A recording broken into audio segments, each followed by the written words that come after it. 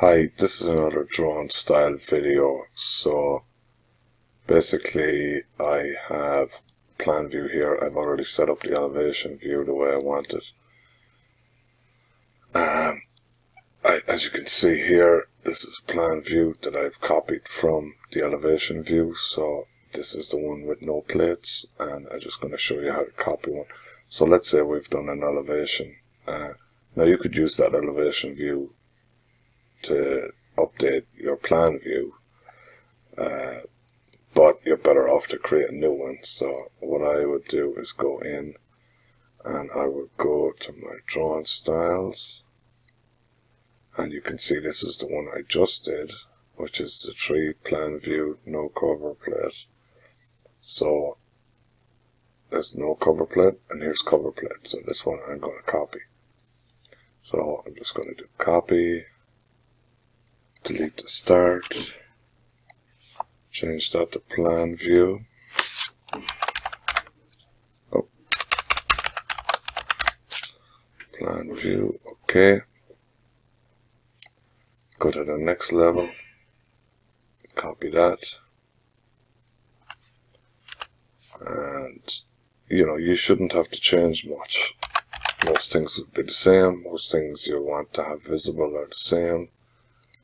So, but you'll have the ability to change them just in this view. Then if you want object presentation, copy that as well, and make that also plan view. Now there's one other thing. Okay, so that's set up there already. So we'll just go back to the top, click on elevation, and you can see here the label is elevation. So let's change that to plan. So we can put plan view in there, apply, and let me go back into this other one.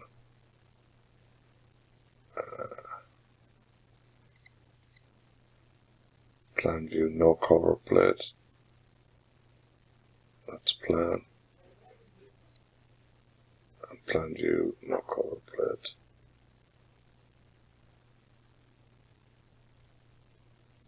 Yeah, I'm after clicking on the wrong one now, so make sure you know what you're doing. So click back on this one and change this to plan, and I believe I changed the wrong one. I changed the elevation one to plan view by accident. Elevation view,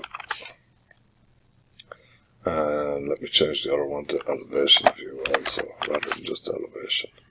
Apply.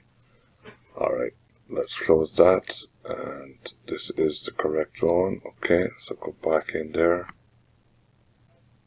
and